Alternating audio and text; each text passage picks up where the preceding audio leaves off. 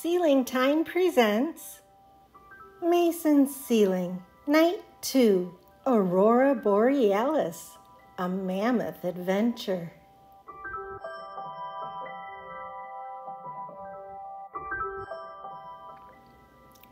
Mason's bedroom ceiling held rows of bricks within his sight, which transformed into his mind's canvas every night. Last night, he imagined the bricks were rows of cars, and his car took off flying, exploring the world near and far.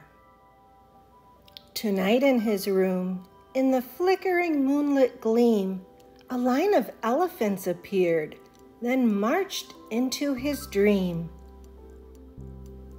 One by one, they faded away like whispers in the night.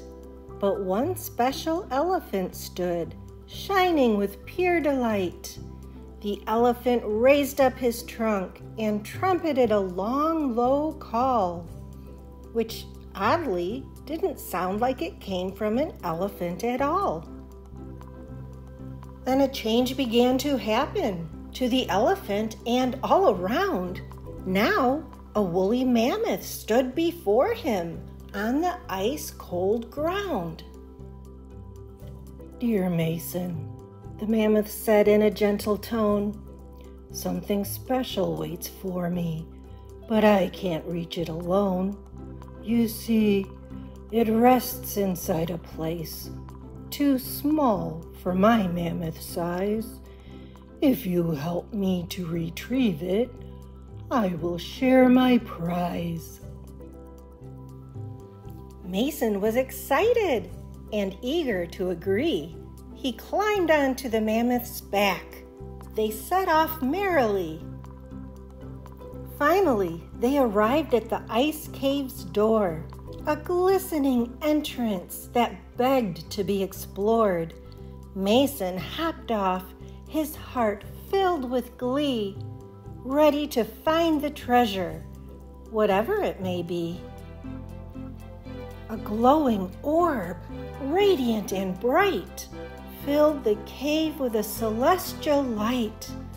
Mason carefully approached, for this must be the prize.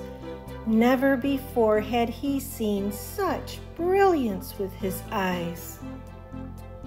With the orb in his hands, Mason cautiously slid out of the cave, then handed the sphere to the mammoth, feeling quite brave.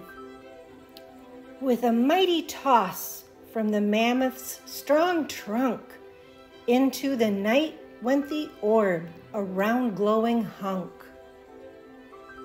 The sky then burst into a wondrous show. Aurora Borealis began to glow.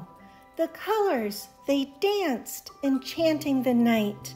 A magical spectacle, a mesmerizing sight. The mammoth turned to Mason and gave him a grin. "I appreciate your help. This prize that we win is the gift to others we give, you and I, for together we have painted the sky." As night broke and the dream faded away, Mason woke up to a brand new day. But in his heart, he still held tight to the memory of sharing that magical night. So, dear children, dream with all of your might. Let your imaginations take flight, for in a world of dreams, anything is true. Just like Mason, magical dreams await you.